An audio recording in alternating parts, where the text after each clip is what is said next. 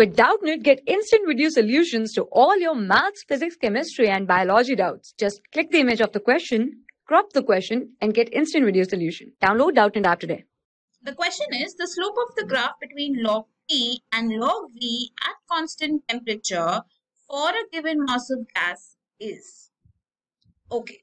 So basically, if we talk about the ideal gas equation, that is equal to PV is equal to nRT, right? Where N is the number of moles, or you can say the amount of the gas, T is the temperature, R is the gas constant, P is the pressure, and V is the volume. Right. Now it is given that you have to keep temperature as a constant, right? And you have to determine it for a given mass of a gas. It means that the number of moles or the amount of gas is also going to remain a constant. So this gives us a relation that PV is a constant, which actually means that P is inversely related to V, right? And P is inversely related to V is the relation that was given by Boyle's law, right? So basically this obeys Boyle's law, as there's a variation of pressure with respect to volume, keeping the temperature and the amount of gas constant, right?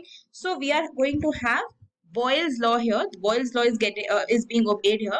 So this will become P is equal to K by V. If I take K as a constant, this is how my equation is going to turn out. Now if I take log on both sides, this will become log P is equal to log of K by V. Now there's a property of log. If you have something like log A by B, this will be written as log A minus log B, right? So this will become log P is equal to log K minus log V. Okay, this is how you will write it. Okay. Now, if you compare this equation by the equation of a straight line, this will become y is equal to mx plus c, right? Because we are plotting a curve between log p and log v, right? So log p will be y and log v will be x. That is why this is how you will compare this equation, right? Where c is the intercept, m is the slope. Okay. So from here, what do you get? Mx is equal to minus log v, and log v is x, which means that m is going to be minus 1, and minus 1 determines the slope, right? So m is actually the slope of the curve that we are talking about, because we are plotting a curve between log p and log v. So this will be a straight line curve with a slope of minus 1. So in this question, they are asking you about the slope, right?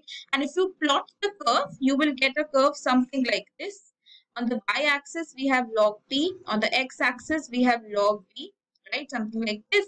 And as it has a negative slope and also has an intercept of log k, the curve will be something like this, right? This will be the intercept, which will be log k, right? And the slope will be minus 1. So the correct answer for this question is given in option 2, right?